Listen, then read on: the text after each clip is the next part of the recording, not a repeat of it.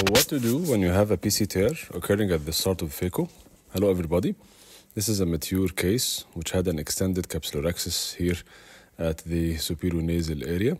When I was here dividing the nucleus and then starting Phaco 2, the nucleus started to drop. Here in slow motion, I'm repeating that this area had an extended axis. So what I did here is that I engaged vacuum, occlusion and vacuums, bit power, and then the nucleus was occluded in the Phaco tip. And I tried with the Phaco tip to just supinate my hand to try to bring the nucleus upwards into the anterior chamber.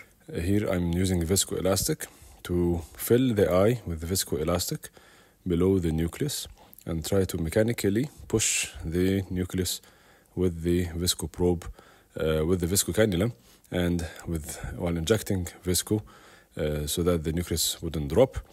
I do not advise for fishing.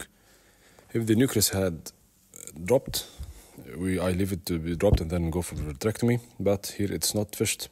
It was just here in the anterior chamber. So with the viscoelastic, it was I was able to, with the spatula and the viscoelastic, to support the nucleus and prolapse it into the AC. So this was the difficult part. So what to do here?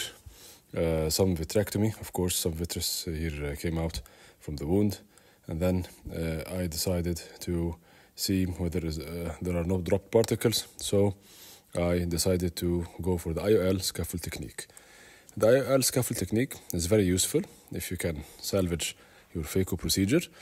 How to do it is that we put the 3-piece IOL into the anterior chamber.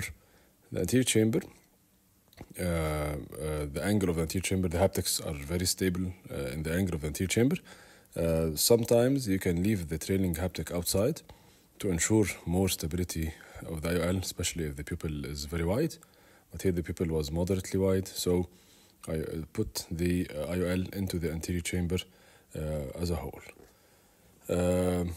Then the most important thing here is to cut the remaining vitreous as much as possible. Of course, some vitreous can prolapse during Phaco afterwards, but it can be done.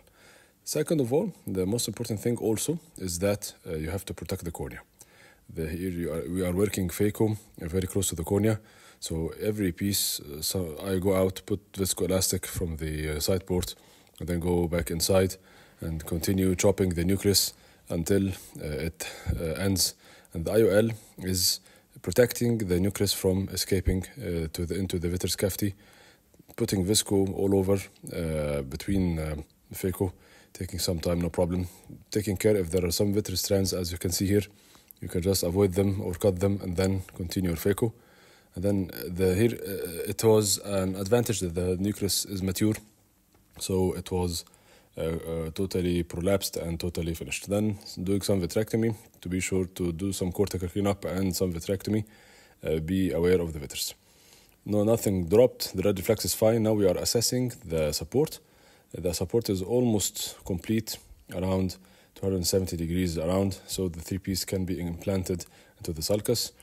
I usually like to dial the 3-piece, but here I'm just inserting the haptic below the iris into the sulcus, because dialing here can take the capsule and it can extend the extension. The problem of the IOL scaffold technique is that some microhypha may occur due to the friction of the haptics in the angle, but this may resolve in a couple of days. So after that, the IOL is stable, testing the stability of the IOL in the sulcus.